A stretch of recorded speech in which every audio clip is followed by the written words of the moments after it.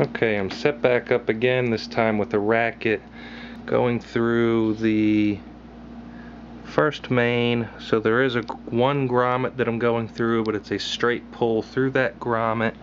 I'm still on the 50 pounds that I was on at the end of the last video, so we'll just thread it through and tension.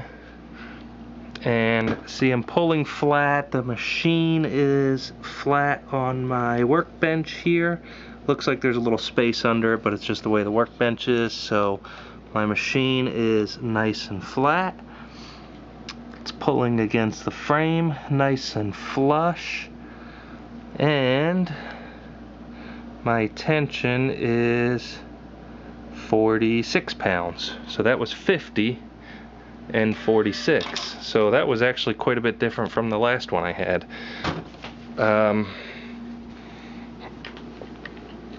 But still inaccurate.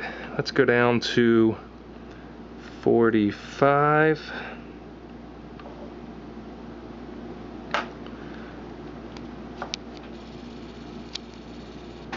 There you go. You can see a little better there that I'm at 45. Alright, I'll keep it up nice and close here so you can see the tension head and everything moving. So there we go, made itself nice and flush, pulled tension, green lights on. 45 pounds is equal to, ta-da, who knew, 45 pounds is equal to 36 pounds. So that's not good. Let's go the other way. Let's go up to 55 pounds. 55 pounds. It's about as dead on 55 pounds as I can get. Press the button. There's my tensioning. Come on up.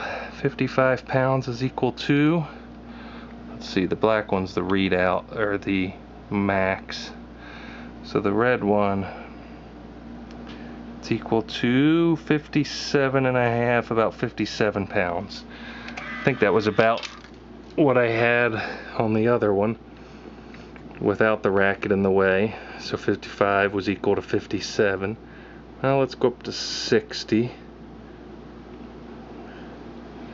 I think 60 was either 64 or 65 last time was my actual readout. Tension pulled.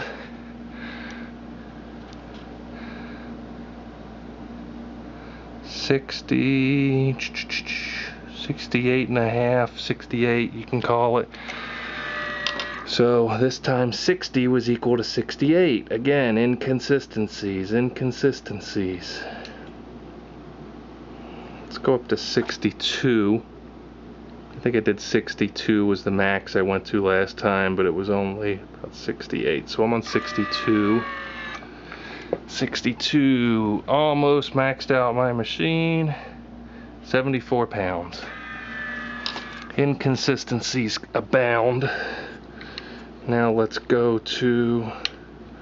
wind it back down to 55. And let's see if we still have 57 as our readout. 55. Press to tension. See, last time 55 was equal to 57. This time 55 is equal to 59 and a half, 59. I think part of that is, like I said, dialing to 55. Dialing to a number either from above or below due to the inconsistencies in this twisting. The knob turn does not equally turn that tension indicator every time. I wish I could show it better, but it's just so small, that indicator, it's almost impossible. So I'm at 50 pounds. Tension 48, 47 and a half, 48. So There we go, guys. Have at it. What do you want next?